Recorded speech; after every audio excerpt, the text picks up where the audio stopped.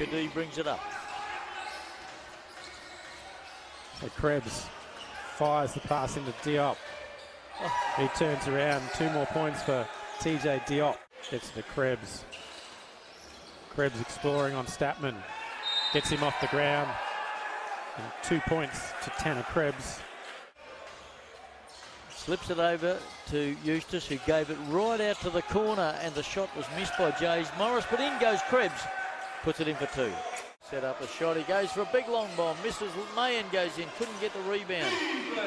And it came out to Kadee, got it to Higgins, who gives it to Krebs, who goes for a big 3 and scores.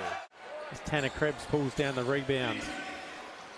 Explores, cross-court pass, give it back to Morris. Jeez, Morris. Why not? He was fire. side a hard hand at the moment, so Kadee comes up with the ball, hands it off to Krebs. Krebs, 2 points. Tanner Krebs up to 11. Sam Ellis come on for his first minutes tonight. Put in a good game last week. Oh, he's put in a ripper, and he's grown and developed every time I've seen him play. There's Tanner Krebs, goes through, puts it up for 2. Look out. You've got to be constantly on them, and you can't just give any of those guys, any sniff, and it's in. But Krebs will drive right through, see? Hutchinson guards Kadee, hands off to Krebs. Krebs again just cutting his way through the paint. He's going to try and keep the Rollers in touch here. And he hands off to his Bullets teammate, Jason Kadee.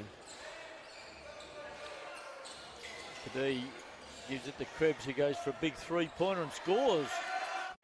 As Krebs explores, drives in it, Mayen turns around, puts up the 2, hands off to Jason Kadee.